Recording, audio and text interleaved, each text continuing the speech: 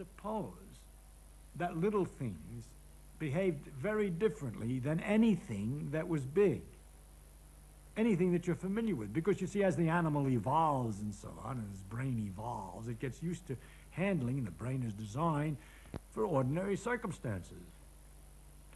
But if the gut particles and the deep inner workings were by some other rules and some other character, they behaved differently, they were very different than anything on a large scale, then there would be some kind of difficulty in understanding and imagining reality. And that difficulty we are in. The behavior of things on a small scale is so fantastic.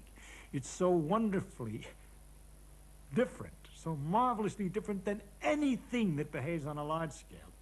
You say electrons act like waves. No, they don't exactly. They act like particles. No, they don't exactly. They act like a kind of a fog around the nucleus. No, they don't exactly.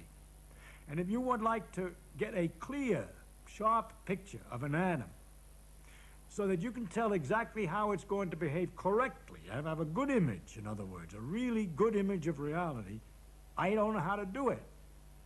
Because that image has to be mathematical. We have a mathematical expression, strange as mathematics, I don't understand how it is, but we can write mathematical expressions and calculate what the thing is going to do without actually being able to picture it.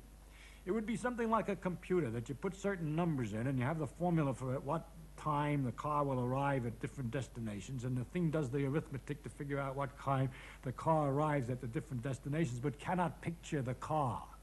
It's just doing the arithmetic. So we know how to do the arithmetic, but we cannot picture the car. No, it's not 100%, because for certain situations, a certain kind of approximate picture works. That is simply a fog around the nucleus that when you squeeze it, it repels you, is very good for understanding the stiffness of material.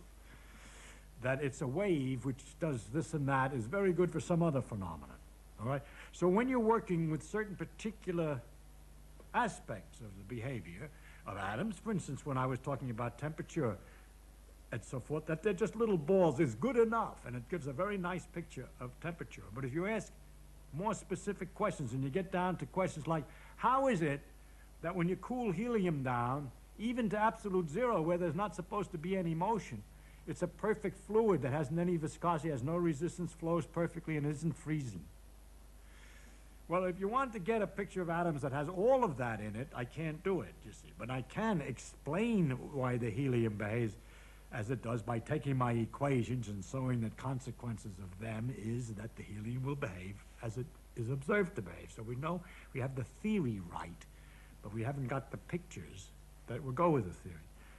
And is that because we're limited and haven't caught on to the right pictures? Or is that because there aren't any right pictures for people who have to make pictures out of things that are familiar to them?